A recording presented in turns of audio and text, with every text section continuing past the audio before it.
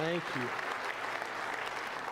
Thank you. As Pastor Brian said, my name is Austin Weaver, and if you don't know me, you are really missing out. I will tell you that. So I'm totally teasing. Hey, before we get started, I just want to take a minute. I've got some close friends, Amber and Matt Phipps, and their son Griffin. Amber is the mother, and she's going to be giving her kidney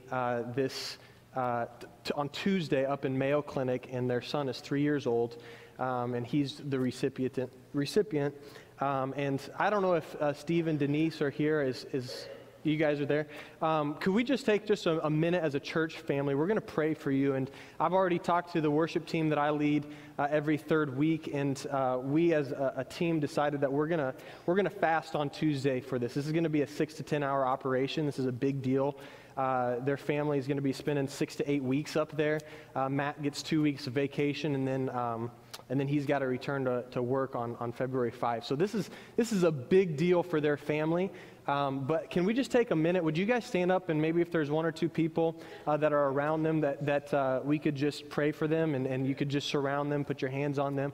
But let's just believe. Jesus, we believe, and we just speak to this surgery that there would be life, there would be healing, there would be zero complications, Lord. You go before them. You know exactly what needs to be done. And so we pray healing and life over Griffin, over Amber, Lord. I pray that your spirit would come in like a blanket of peace and fill their hearts, Lord. And I just pray that health over everyone that is involved, Jesus. And we are believing and trusting in you, God. You spoke to the storm and you calmed it, Lord. And so we are speaking to this and declaring healing in Jesus' name. And we believe it. And everybody said, amen. Amen. So keep them in your prayers. If you feel led to fast on Tuesday, Griffin and Amber, Steve and Denise, I know they're going to be up there along with Matt's folks as well. So it is great to be here this morning. And as Pastor Brian said, we're in this series titled This Is Us. And we're going through the attributes that God has called His church, that He has called you, that He has called New Hope to be. And at New Hope, we have this policy of the everyone policy. That means, ask yourself, if everybody evangelized and then reached out to the lost and hurting people the way that you reached out to lost and hurting people, would we be reaching people? If everybody forgave the way that you forgave, would this be a forgiving place? Would this be a loving, inviting place? If everybody gave the way that you gave, would we still have missionaries on the field? If everybody served the way that you served, would we still have need for volunteers? We want you to grow into the mature Christians that God has called you to become. But how many know that along with growing comes pains? Right? God might be calling you a little bit into a painful season of growing. Forgiving is difficult. Giving takes trust. Relationships take risk. Some of these things and these attributes don't come natural to us, like serving. But these are the attributes that God has called us to. For this is us. Now this morning we're going to be talking about the importance of being relational. Now when I invite people to church, and oftentimes I get the question, well, what's your church like? And I usually tell them three things. I say, first, we're relational, we're multi-generational, and it's a great place to raise your family. This church is relational. If you don't know that, it starts from the top down. All of the pastors, I believe our cell phone numbers are published in your bulletin. You guys have access to us. A pastor is a relational term. That means a shepherd. That means I watch out for you, okay? If you're just an average Joe in the community, you cannot call me your pastor. You shouldn't call me your pastor because it is a relational term. And so this morning, I'm so thankful that we have a church that has been founded upon relationships. How many know, my dad started the church 27 years ago. How many know that this is a pretty relational church, right? You feel somewhat connected. I give glory to God for that, for placing that desire and that vision in my dad's heart that this church needs to be relational. But my dad, has taken this to the next level. He has been known to say things such as, "I'm the most relational person that I know." Right? Really? Who says that? That's weird. That's like me saying, "I'm the best preacher that I know." There, I said it. But the difference is, if you were to ask me what are my hobbies, I would tell you hunting, fishing, sports, and music. If you were to ask my dad what his hobbies are, he would tell you people. Why is my dad so relational? Why does my dad care so much about people? Why does he have so much patience and love and kindness and generosity? Why is my dad the most relational person that he knows? And I believe that he has grasped the heart of God, because God is all about relationships. God is all about relationships. He wants you to be first in a relationship with him and then in a relationship with each other. In Matthew chapter 22, Jesus speaks to his disciples and he's questioned, what is the greatest commandment? And he says, first, love God, relationship with God. Second, love people. Relationships matter. At the end of this sermon, I'm going to give you the opportunity for anyone here that is not in a relationship with Jesus to enter into one. Jesus wants to enter into your heart. He wants to forgive you of your past. He wants to put you on a path of righteousness and give you purpose and meaning in life. You're going to have that opportunity. And if you're already in a relationship with Jesus, I'm going to call you to a deeper action and more being in more relationships, being deeper in your relationships, and to have an effort to be more. So turn in your Bibles to Genesis chapter 2. We're going to be answering two questions this morning. Genesis chapter 2, if you don't know where Genesis is, it's right after the table of contents. Genesis chapter 2, the two questions that we are answering is, why does being relational matter? And how do I become more relational?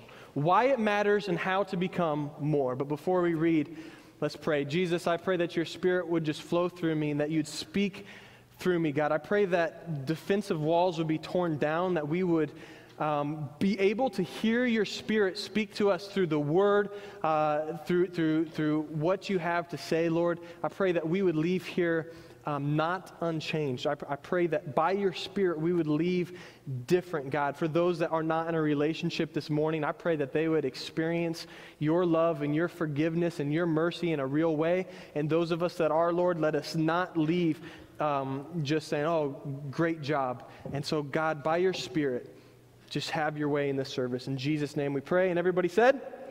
Amen. Genesis chapter 2, starting in verse 15, reading through 20.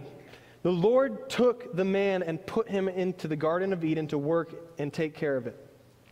And the Lord God commanded the man, you are free to eat from any tree in the garden, but you must not eat from the tree of knowledge of good and evil, for when you eat of it, you will surely die. The Lord God said, it is not good for the man to be alone. I will make a helper suitable for him. Now the Lord God had formed out of the ground all the beasts of the field and the birds in the air.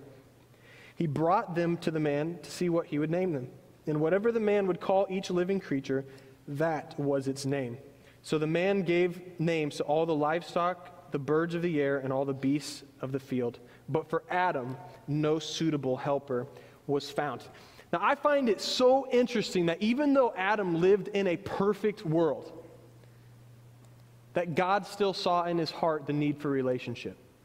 Think about it. Adam is in a sinless garden.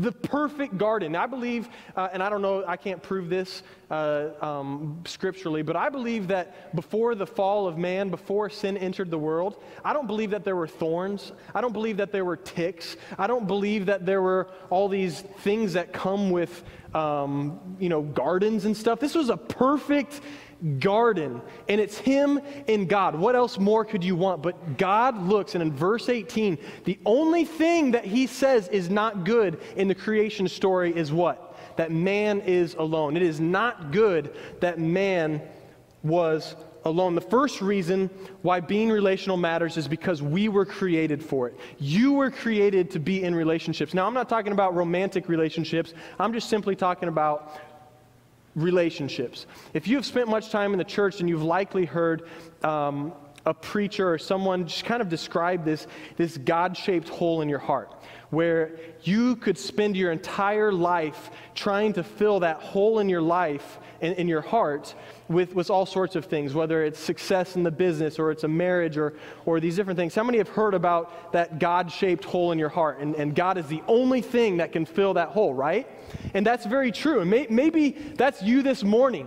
You've been searching, and you've been looking, and you've been trying to fill your life with all sorts of things, and you still feel empty. Let me tell you, Jesus is here. He's ready to forgive. He's ready to enter your life. He's ready to give you purpose and meaning. And He's ready to fill that void in your life. So be ready at the end. I'll give you that opportunity to accept Jesus in your life. But how many know that in our hearts, we don't just have a God-shaped hole, but we have a people-shaped hole? We have a people-shaped hole. We were created to be in relationships. We desire and we long to have relationships with other people. Now, whether you admit it or not, God created you to need other people. Did you know that Jesus even needed other people? Whoa, Jesus didn't need anything. He was God. No, He did need other people. Because when He left, if He didn't invest in relationships, who would have preached the good news?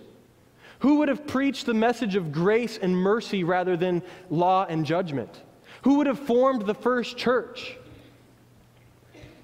The same way that Jesus needs relationship, we need relationships. Why? To fulfill God's mission. Jesus needed other people. Jesus needed relationships on earth to fulfill His mission on earth. And in the same way, you need other people around you, godly people, godly men and women, to surround you so that you can fulfill your mission in your life. Proverbs 27:17 says you need friends that will speak truth into your life. It says, as iron sharpens iron, so one friend sharpens another. In Galatians 6:2, it says, carry each other's burdens and so fulfill the law of Christ. You need friends that will dream with you and push you and encourage you and hold you accountable to the things that God has called you. If you are married, God has called you to be the best spouse in the world. And you need someone in your life that will speak life and truth into your marriage. If you're a student, middle school, high school, you guys with me?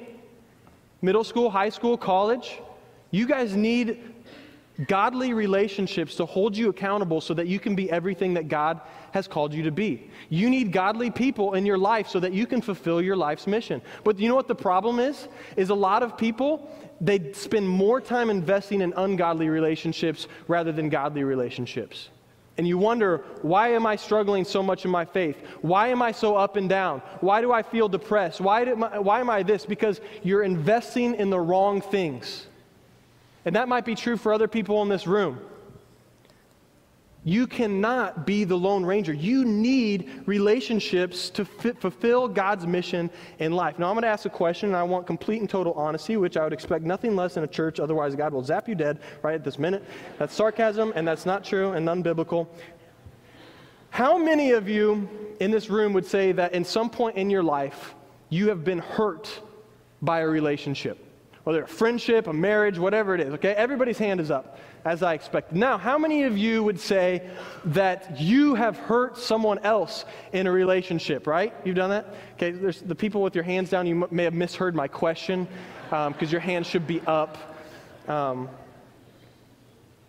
I want to take a minute and talk about hurts and risk, because relationships come with the risk of hurt, and they also come with the risk of rejection. Some of you this morning are living in isolation because you are so sick and tired of being hurt and rejected that you found it easier to live by yourself rather than to open up and with the possibility of risk and hurt.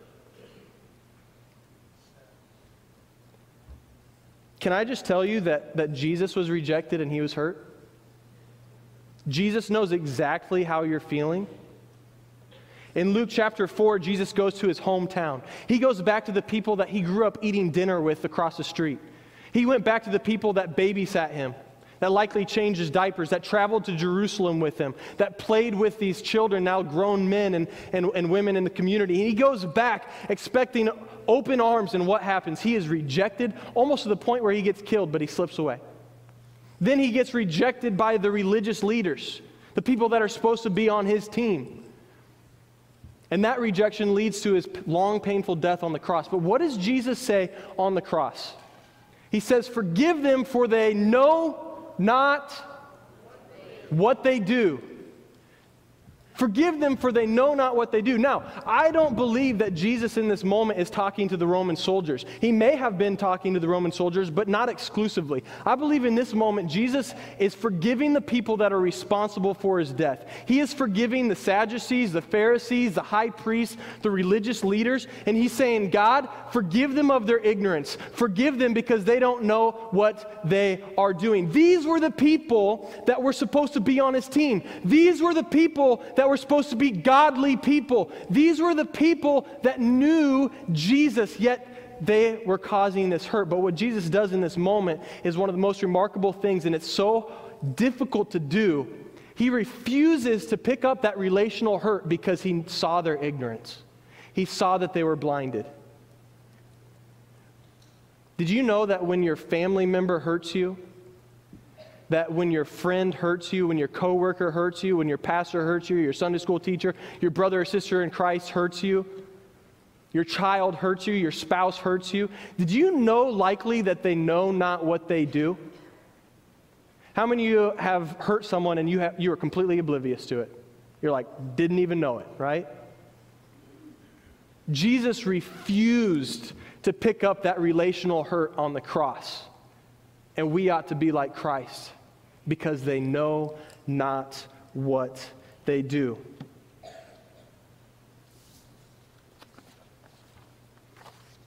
Grab too many pages. Now, there's good news and there's bad news when it comes to being relational. The bad news is that close personal relationship will likely cause hurt and pain in the future. There's a risk of rejection.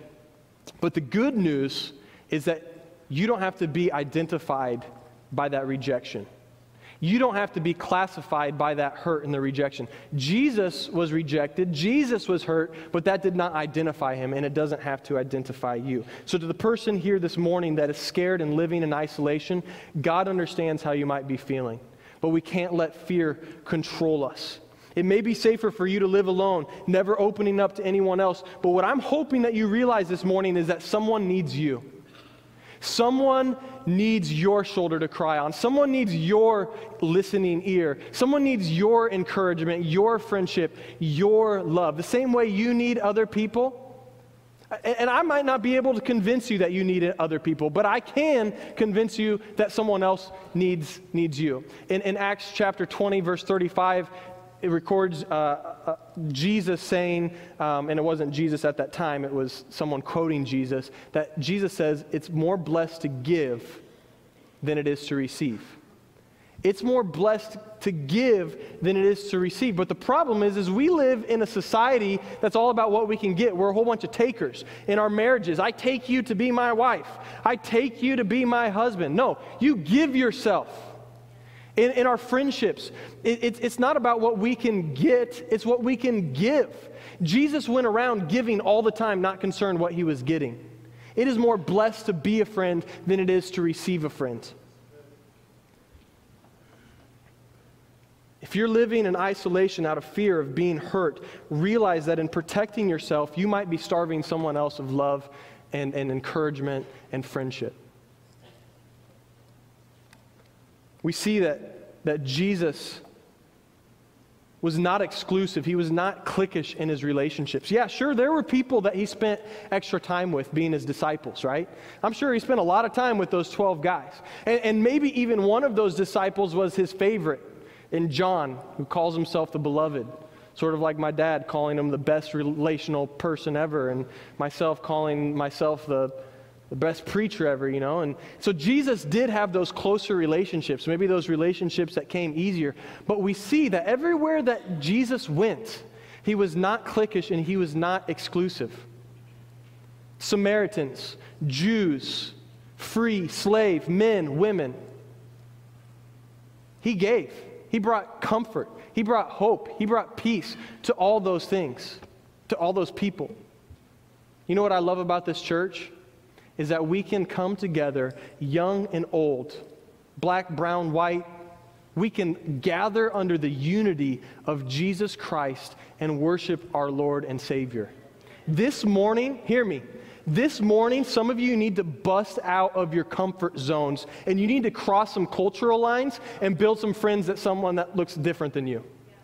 Some of you might need to break generational boundaries and make some friends that are a little bit more seasoned than you and get to know your elders. Some of you might need to cross some economic lines and get to know someone different and make some new friends in a different economic circle. Okay? Being relational matters because you were created for it. You need others and others need you. And that's the only way to fulfill God's mission for our life. So now that we understand that, we need to get practical. And we need to figure out how to be more relational. Now think about this. How to be more relational. Think about this. When you have a deep, sincere, real relationship, thriving relationship with Jesus Christ, where you wake up in the morning, the first thing you do is you pray and you invite God's Holy Spirit into your life, into your mind, to take the reins of your heart, supernatural abilities come. What are those supernatural abilities? To love, to forgive, to be selfless, not selfish, selfless, to be patient, to be kind, to be good. You know, and the fruits of the Spirit and all these things become a part of who you are out of your relationship with Jesus Christ. Because without Jesus Christ, you're not going to be patient. You're not going to be kind. You're not going to forgive. You're going to hold on to that grudge that your wife did something to you 4 years ago.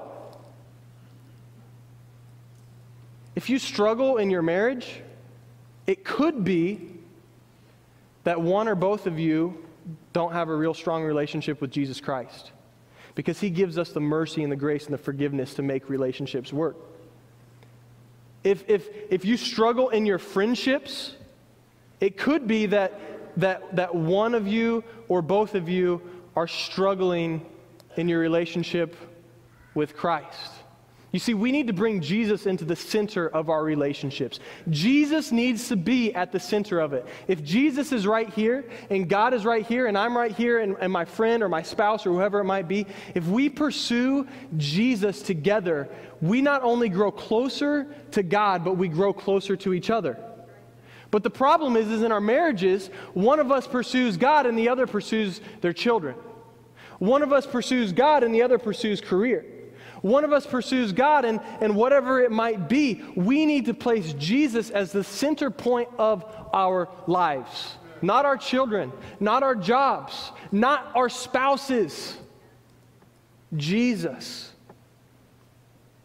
So if you struggle with being relational, you first today, you need to have a real, sincere self-evaluation moment. Is my relationship with God strong? Am I where I need to be with my relationship with God?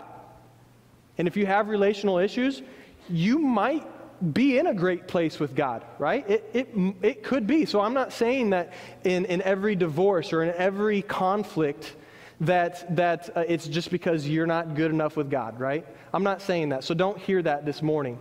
But what I'm saying is you need to start with your relationship with God, with more of God.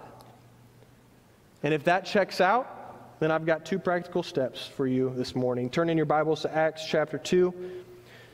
Towards the end, verse 42. Now in Acts chapter 2, this is right at the beginning of the first century church. These people are just freshly saved.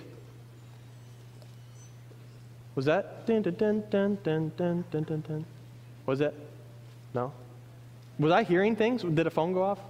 Oh, okay. Sounds good. I thought it was is that the Nutcracker?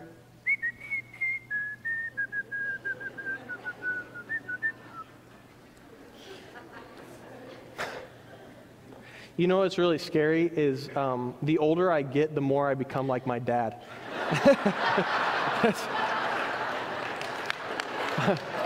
Don't clap at that. Oh, don't clap at that. Come on.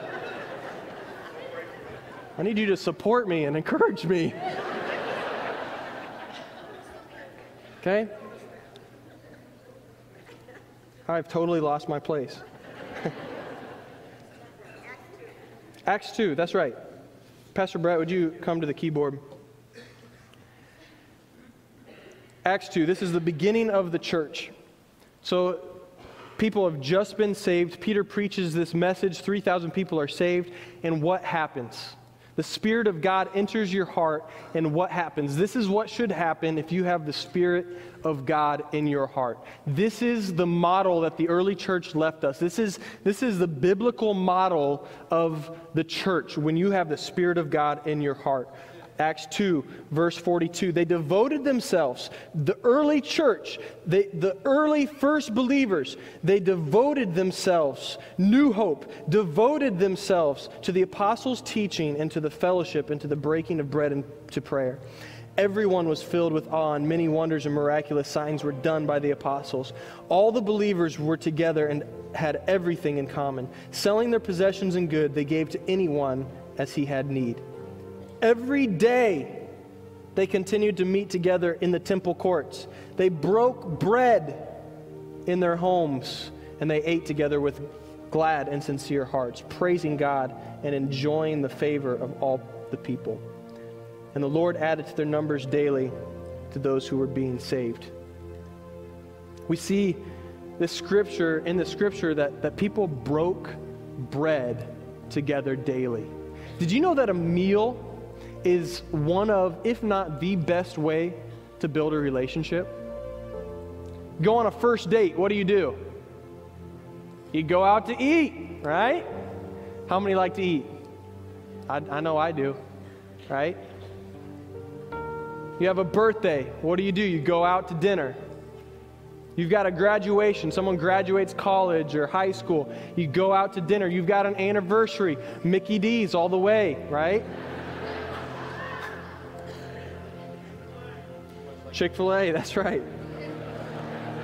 I've got my Chick-fil-A tie on every time I preach. Okay? There is no better way, in my opinion, than to get to know someone over a meal. Some of my most deep conversations that I've ever had with anybody, some of the times that I've been able to lead someone to the Lord, have been sharing a meal together. Because what are you doing in that moment? You're both meeting a physical need, and that brings the common ground. That's the thing that you both have an interest. You're both hungry. You both have to eat at that moment. And so you gather together. Elizabeth and I do our best to have at least one get together with one person or one family a week. Unfortunately, Elizabeth is at home today. Her and Sam got sick on Friday. They were doing okay yesterday, and then Sam lost it again this morning. So she's at home, and we had to cancel our dinner on Friday night. You know, and I look forward to that because I get to meet so many awesome people over a meal. And Elizabeth and I have just decided, you know, we've got to eat anyways. I've got to eat lunch anyways. I've got to eat dinner anyways. I'm already preparing food, so I might as well just prepare a little bit extra. It doesn't take that much more money, and we'll just have someone over. We'll break bread together. You know, I've got a funny story that I asked for permission to share of my mom and dad, which I shouldn't even ask permission because he never asked for permission. But a number of years ago, my dad had some new people over from the church. They're trying to get to know him. I believe it may have been a missions lunch or something. And there's a number of new faces in their home. And one of the people that came at the time was the main marketing director for all of Hy-Vee. 8 states, over 200 stores. He is the main marketing guru guy, right? And my dad loved Dahl's fried chicken, okay? And so what does he do? He orders up some Dahl's fried chicken. My mom makes the fixings and then proceeds in front of everybody that's there at this dinner to go on and on about how great Dahl's fried chicken was and how no other grocery store had it right, but Dahl's had the breading and everything else right in front of this main marketing director of Hy-Vee. But you know, the cool thing about that is that this marketing director and his wife have become some great friends to my parents, and they still look back at that meal and they laugh at the first time that they got together over a meal. So who are you breaking bread with? Is it the same crew week in and week out? We all have to eat, so let's be intentional and reach across the aisle to those around us and break bread. The second thing we see from this text is that they devoted themselves to teaching and every day met in the temple courts. The first Christians were dedicated not just to meeting together, but discussing God's Word. We have Sunday school so that you can grow closer to God, but you can also grow closer to each other. We have Wednesday night classes so that you can grow closer to God, but also grow closer to each other. You know, every once in a while I hear of someone, I don't feel like I know anybody. And sometimes when I hear that, I have to think, well, do you come any other times besides just Sunday morning church? Do you come to Sunday school? Do you come to Wednesday night classes? Do you come to men's breakfast? Do you come to women's breakfast? Do you help out and serve in any area and get to know people? Are all you doing is just coming on a Sunday morning? Oh, my teenager just doesn't want to come to youth group because they just don't know anybody. Well, are they continuing to push through? Are you signing them up for the Alive Conference where they can connect with God in one of the most powerful ways ever and be right there besides a friend, possibly a new friend for life?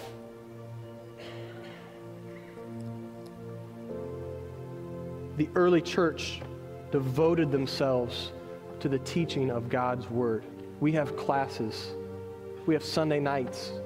We have Celebrate Recovery. We have all these different things so that you can grow closer to God and grow closer to one another. Would you bow your heads and close your eyes this morning? And I want to ask two very important questions.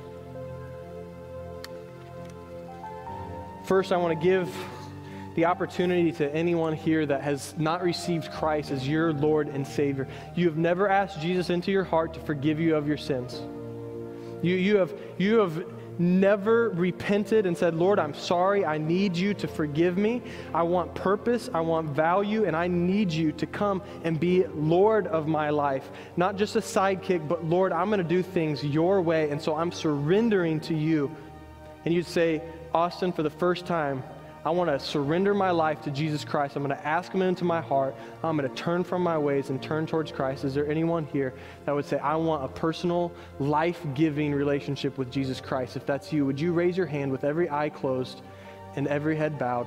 Is there anyone here?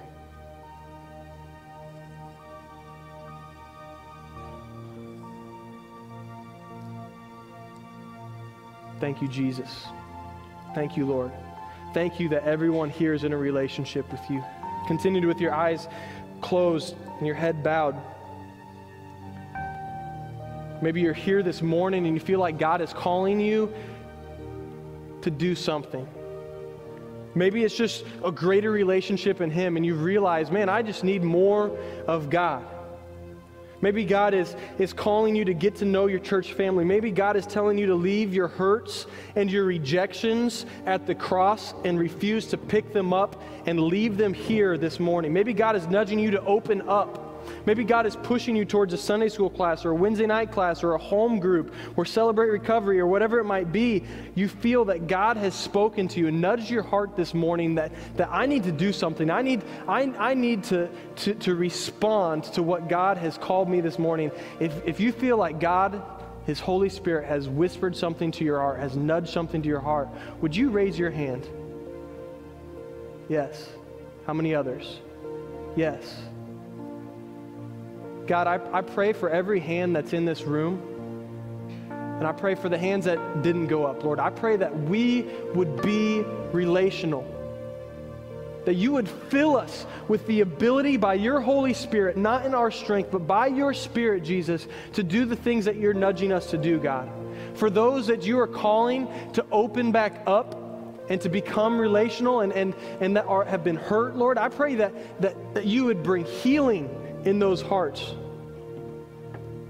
God, I pray that those that realize that they need to reach out of their core group, God, and they need to stop being a pond, Lord, but start having a river that flows out and breathes life, Jesus. I pray that you would give them opportunity to break bread. I pray that you would rise up new teachers and classes in this church, Jesus. So God, it's by your Spirit It's not by our goodness, it's not by our works, but it's by and through your Holy Spirit that we can do these things, God. Give your people the strength to leave here changed. In Jesus' name we pray. And everybody said, amen. I find it very interesting that yesterday I was watching, well, it's not interesting that I was watching the basketball game, but I was watching the Baylor-Kansas game. And my dad called me up and he goes, hurry, turn the channel to channel 13. And it was NBC Nightly World News or something like that. And just this week, the UK announced that there's going to be a new minister of loneliness. In like the executive branches, I don't understand how all that works. I understand a little bit of how our government works, even though it's broken right now. But in the UK, you've got like the Minister of Defense. You've got all these different important executive government chairs. You have the Minister of Loneliness. That they're the first country in the world to ever have anything like this. One of the stats on TV said that, and I didn't see how many people were interviewed, but over 200,000 people said that it had been over a month since they had had a real conversation with anybody. More than just like, hey, your bill comes to $68.23. Thanks for shopping with us. 200,000 people hadn't had a conversation in over a month. I'm telling you, students, if Pastor Luke, Pastor Zach, myself, if your parents, if anybody walks into your school and there's someone sitting alone at a table, then either we've done something wrong or you've got a heart issue. Because Christians are relational. You know, and honestly, I understand it because I was in school, and those kids that sit off and alone, they can be kind of nasty, and you can come up to them and you can try to be their friends, and they're kind of standoffish. And maybe you guys can relate at work. There's someone who's just kind of mean, and they spew. You know what that is? They've been hurt so many times that they want to get you away because they're afraid of being kicked again. Jesus didn't call us to love people that are easy. Jesus called us to love everyone. So this morning, my challenge to you, before you leave, is to find someone new that you don't know. Maybe it's a generational gap. Maybe it's a cultural or ethnic gap. Maybe it's just someone that's just brand new to you. And I want you to get their name, exchange numbers, and set up a time to get to know them. Set up a time to get to know your church. God cares about you, and He cares about the people around you. So I already found one person in the early service, and I'm going to find someone in this service that I don't know very well, and we're going to get together. And it might take a month and a half because my weekends for the next like 6 or 7 weeks are like slammed, but we're going to get this done, and we're going to be relational. And so that's my challenge to you this morning. Let's be a church that not just reaches together up to God, but reaches across the aisles and bears one another burdens and sharpens each other and encourages and loves one another. Amen? Amen. So before you leave, whether it's in here or out in the foyer, find someone you don't know, swap numbers, and I want there to be real action in this. Amen? God bless you. Have a great day. Go Vikings. Boo Patriots. We'll see you back at 5 o'clock.